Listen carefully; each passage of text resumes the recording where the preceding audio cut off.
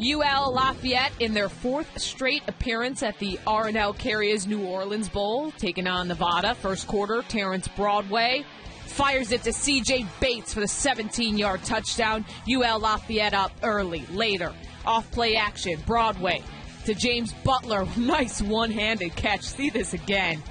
Butler fully extends to get the grab, and Broadway, he completed his first 14 passes.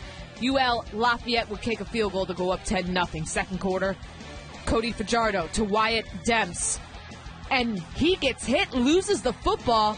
UL Lafayette with a huge defensive play there. Fourth quarter, Fajardo's pass incomplete on 4th and 7. Turnover on downs. UL Lafayette wins their fourth consecutive New Orleans Bowl, 16-3.